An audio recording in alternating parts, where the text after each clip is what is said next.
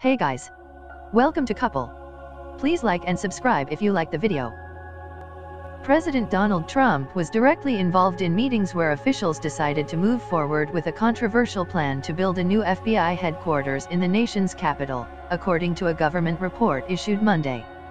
The report from the General Services Administration Inspector General cites two White House meetings in January and June of this year in which Trump participated.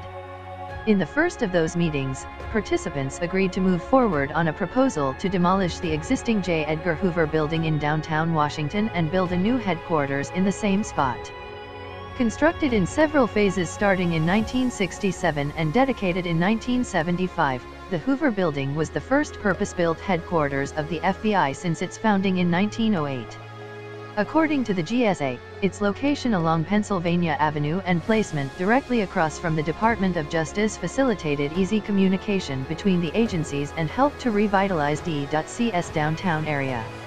While there is widespread agreement that the Hoover Building, a crumbling, sprawling piece of brutalist architecture, does not meet the FBI's needs, the plan to keep the FBI in Washington scraps a long-held plan to move the FBI to the Maryland or Virginia suburbs.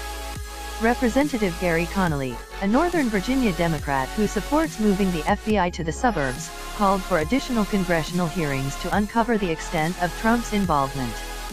He said the project is rife with conflicts of interest for Trump, whose Trump International Hotel is essentially across the street from the FBI headquarters.